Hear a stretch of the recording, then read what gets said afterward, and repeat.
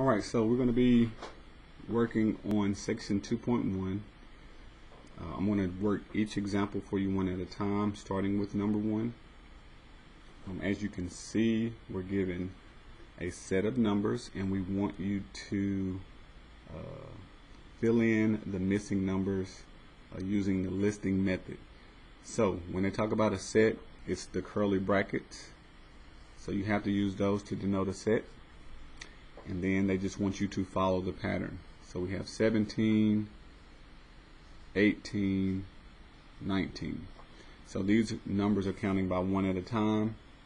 The dot dot dot indicates the pattern continues, and then it stops at 25. Okay, so all you need to do is fill in the missing numbers, separating each number with a comma. So continuing counting, we get 20, 21, 22, 23, and 24. So we'll fill those in here.